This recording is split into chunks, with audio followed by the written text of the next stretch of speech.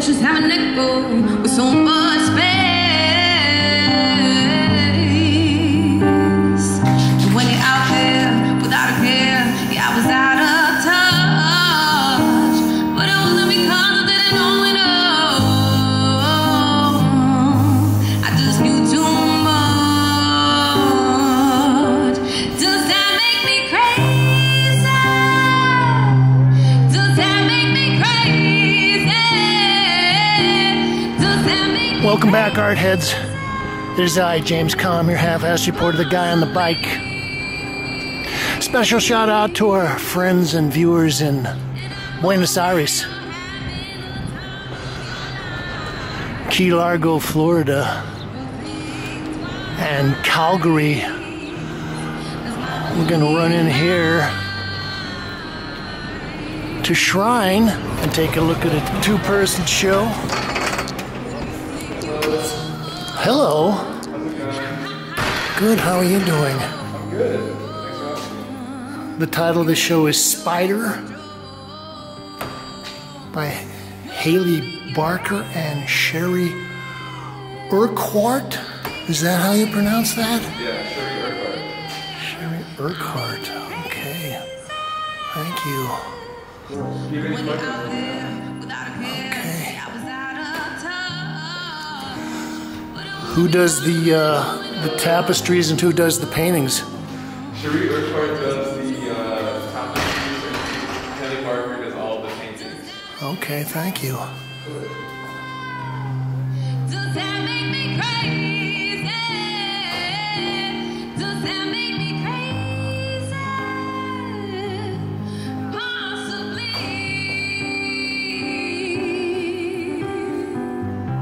And I hope that you're having the time of your life. But think twice, 'cause my only advice. Come on now, who do you think you are? Ha ha ha, bless your soul. You really think you're in control? Well, I think you're crazy. I think you're crazy. I think you're crazy. I'm just kidding.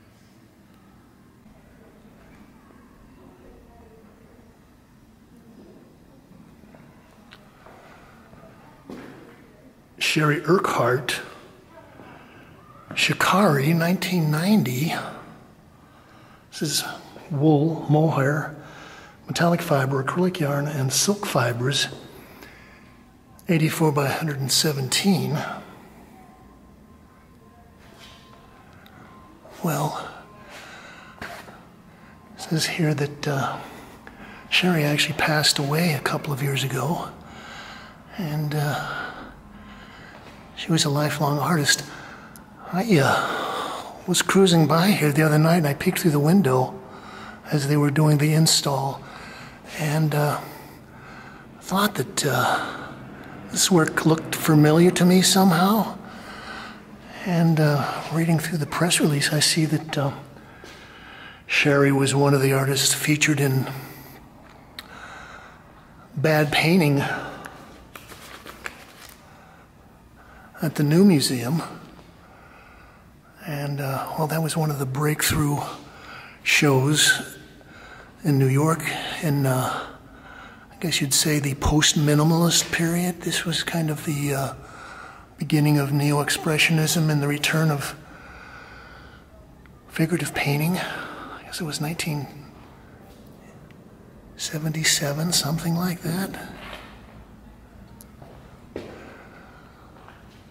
Also, I was noting that Shari is quite a fabulous technician. I'm looking at the sheer nightgown that this woman is wearing, and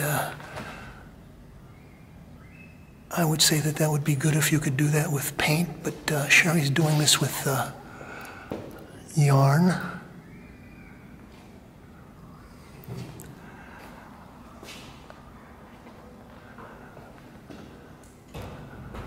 Also, I like the metallics.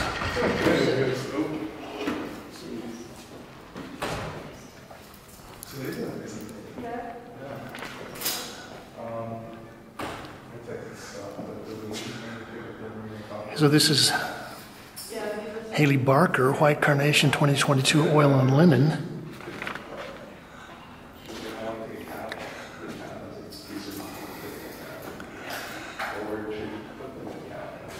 And, well, I think Hayley's a pretty good technician too. They make a point out of the fact that Hayley paints these paintings, and some of them are large, like this one.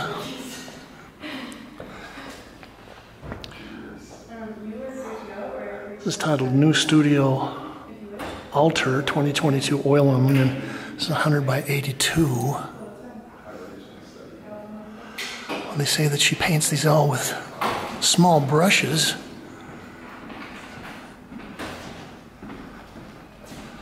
So in that way, they almost relate more to drawing, getting down with a little stylist and grinding away.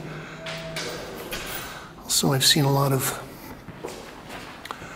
work recently where the painters are trying to be as sparse and use as little amount of paint as possible.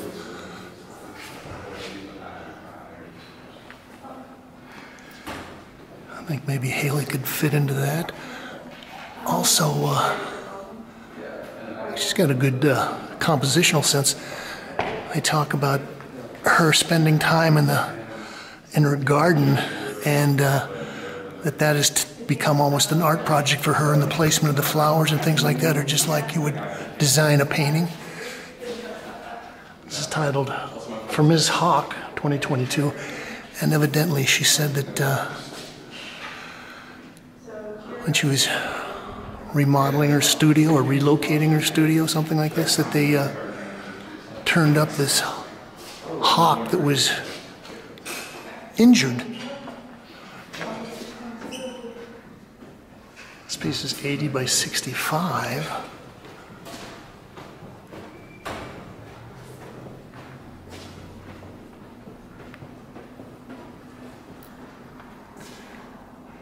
And I was thinking, because Hayley uses the small brushes, it almost has the sense of pointillism, maybe.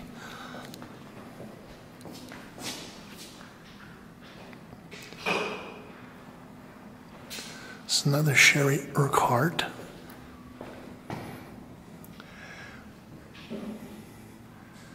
Praying hands and feet. Okay, so there's the feet.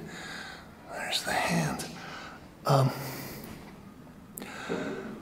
This is a good chance to sort of observe the effects of the metallics against the regular wool or cotton or nylon.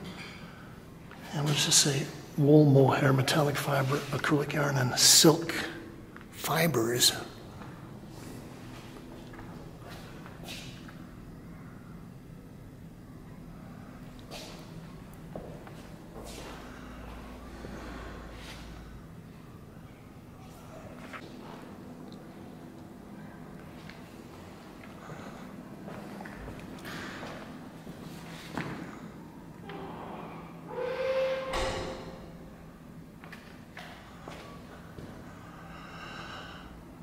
The Death Card, Mother Peace deck. It's a 13-inch Tondo.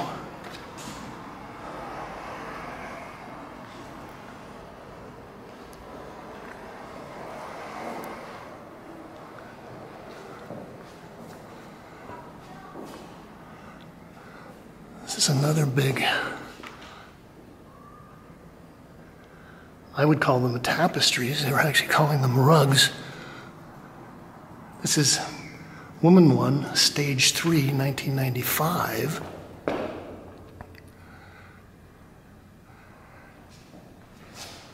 Okay, so that painting in the background is an Odon Redon painting.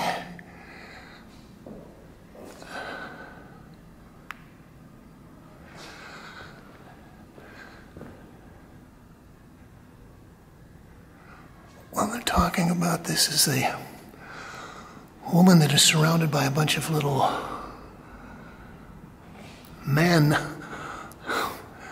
butterflies, man-flies, something like that. And, of course, the large female figure has a fly swatter.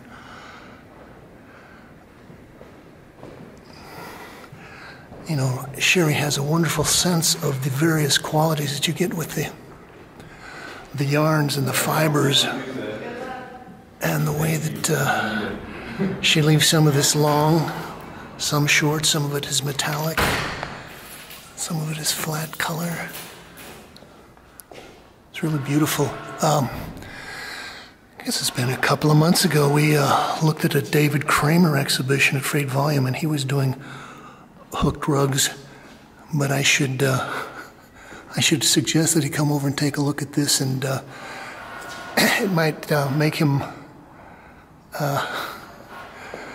reestablish his ambitions.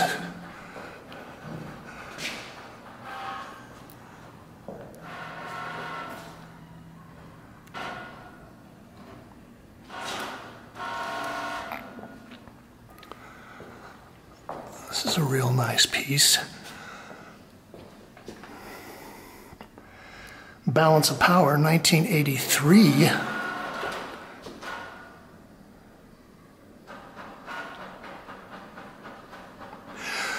Well, I was talking about how Shari was part of the bad painting group, or at least was featured in Marcia Tucker's show of that title.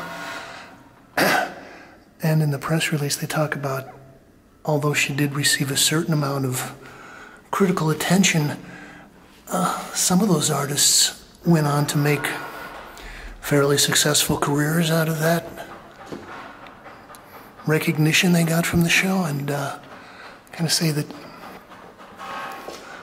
although Shari did get some attention, she had to spend a lot of time working, and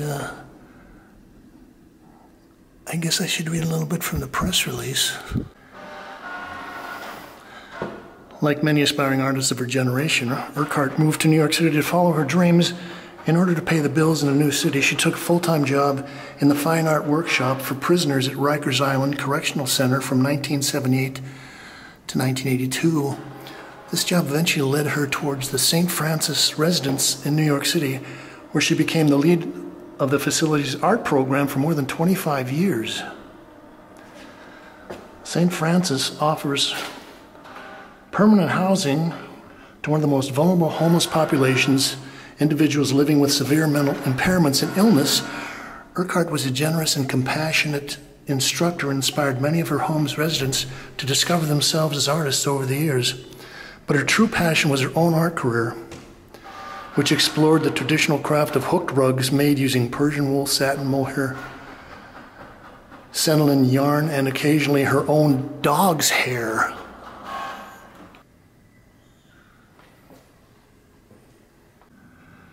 Urquhart deserves credit as a pioneering force in the history of art, given that she blurred the lines between the very traditional craft of hooking rugs and contemporary painting, utilizing a medium not often associated with fine art. She created wildly themed narrative hook rugs that are on an epic scale, with some measuring more than 11 feet wide. The process of creating hook rugs is incredibly labor-intensive, and the artist often spent an entire year creating just one large piece. In a sense, Shari Urquhart helped break painting free from its reliance on classical art materials, such as brushes and paint, and her complex textiles all resonate at odds to both the humor and tragedy of human existence. Okay, so this is the super showstopper. It's titled Dresser of Disdain, 1990. Wool, mohair, metallic fiber, acrylic yarn, and silk fibers. Well, they talk about her taking a year to make one of these, and I would say that this would be a good example. You could spend even more than a year.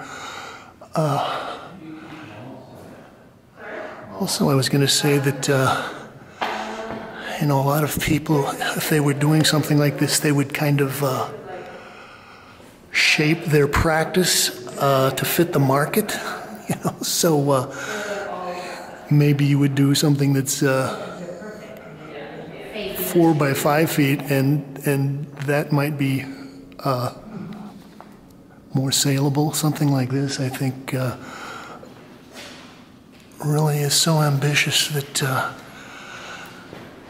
you have to realize that Shari was just doing this because she had this total love and commitment to what she was doing. And such a great touch with the shine.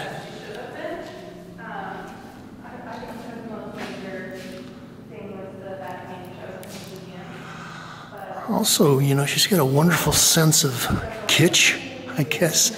So they got this picture of the bear, and you got this bizarre Louis XIV chaise lounge, but it's covered with zebra skin.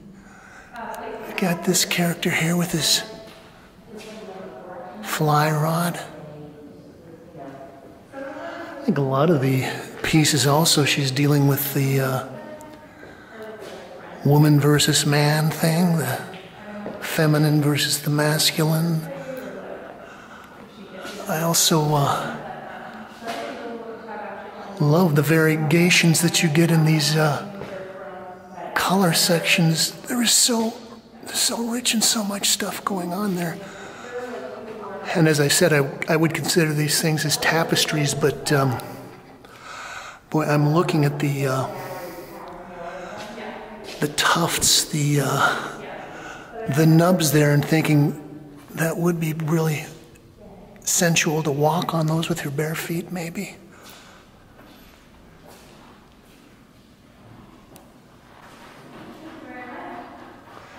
This is another big painting by Hayley. It's titled Small Path, Gateway to 2022, oil on linen. It's 100 by 82.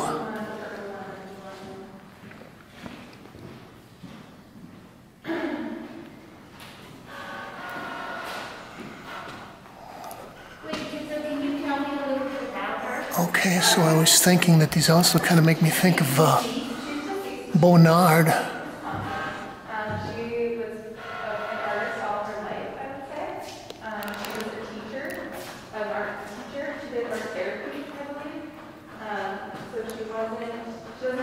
And I guess maybe Hayley might live out in the countryside somewhere.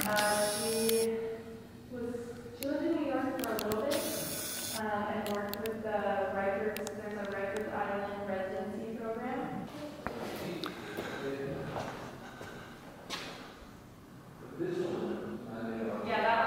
Untitled Floral Pillow, 5. It's wool and acrylic thread. Okay, you might expect to see something like that on your aunt's couch.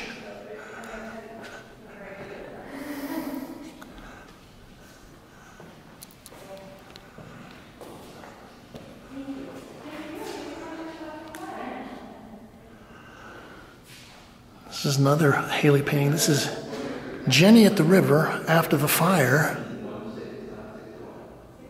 2022. 100 by 82 inches.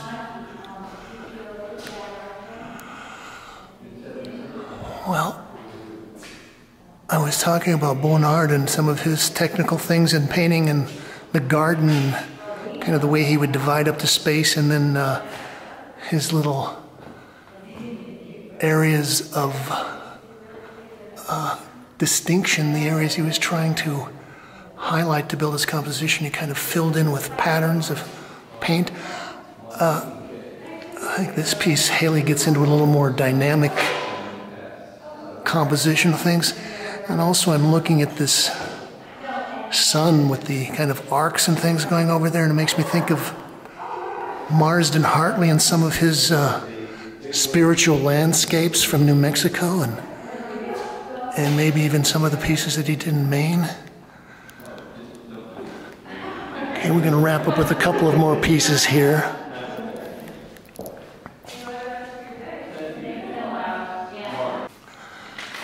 Well, I'm looking at the guide here and I don't see these pieces or their titles.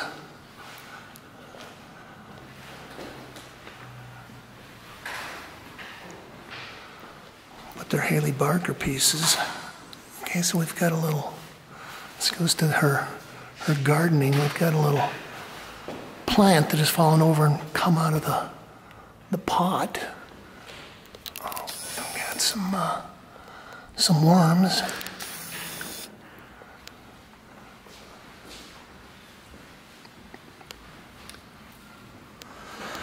On a crystal. Dandelions.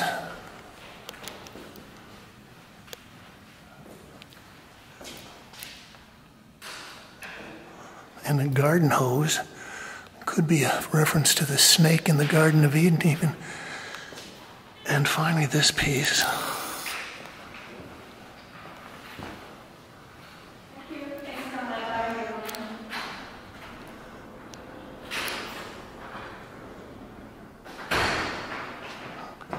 Okay, this looks like some kind of orchids.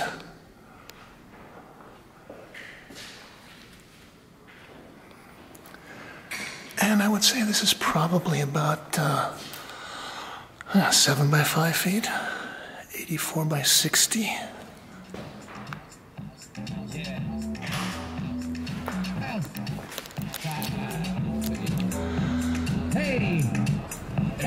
James Kalm reporting on the spider.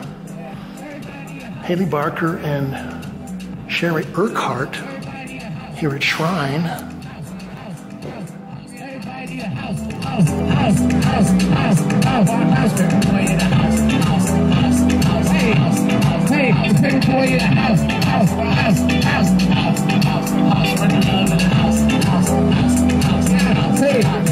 Everybody in the house, everybody in the house, everybody in the house, everybody in the house, everybody in the house. Hallway, you need a hallway. All day, you need a hallway. Watch your room, closet. I'm coming at the closet. I'm coming at the closet. Okay, viewers, well, we're here on Henry Street. We're gonna run into situations. I was sliding by on the bicycle last weekend and looked in and saw the paintings and thought they were interesting, but they were closed. They had a sign in the window that said, "Come back in 15 minutes." So I waited for a week and then I did come back. If you feel like you want to chime in, go ahead. So this is a show by Mariah Dekkenga. Does the show have a title? Behind Doors. Behind Doors. Okay, well, I was telling our gallerist here that I'd seen Mariah's work at a show at the Hole a couple of years ago, and I was intrigued with the work, and I think that Mariah's got a very interesting and unique technique, a process, but I think one of the interesting things is that the process actually kind of involves aesthetic layers of perception, maybe. So on one level, you've got these geometric abstractions, and then on another level, you've got this kind of brushy, expressionistic grounds that she's working on. Let's see if we can find the title for this one. They're all untitled. That makes it easy for me. They're all untitled. And I would say that this one is one of the, what is it, 48 by 36, something like that, untitled. And I think the materials, she does the grounds with acrylic modeling paste and gels? Is that what she builds up the textural stuff with? Yes. And then all of the actual color part of this is all hand brushed oil paint. And Mariah does a great job of kind of almost creating an illusion that these are somehow maybe derived from a screen, a computer screen, or maybe a TV screen or something. And so you get these interesting little fades at the edges. Okay, so this is also untitled, 36 by 47. So I think Mariah's got a nice color sense, but again, it's kind of electric colors. We've got some pinks and magentas, and if we look at the edges of this dark indigo form, you can see the colors fading in and out.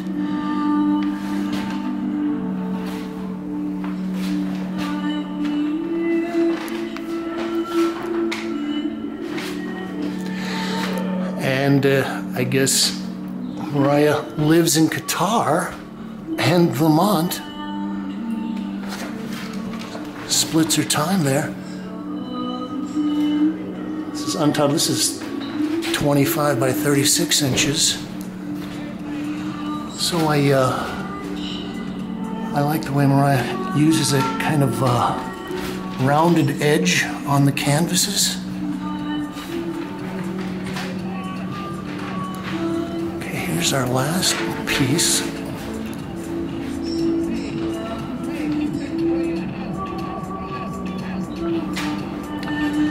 Untitled, 25 by 36 inches.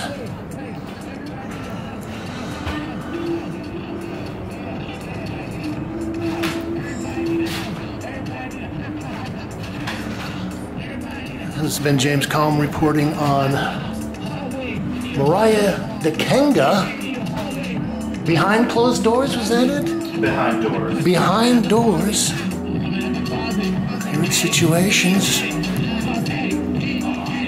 Okay, we're gonna roll on now. Yeah, tell them how we living good like we in the living room, how we in the house. Everybody in the house. Everybody in the house. Everybody in the house. House. Everybody in the house, house. Everybody in the house, Hey, what's up? I see you in the back of the car. Everybody in the house, I see you out there. Hey, everybody in the house. Everybody in the house.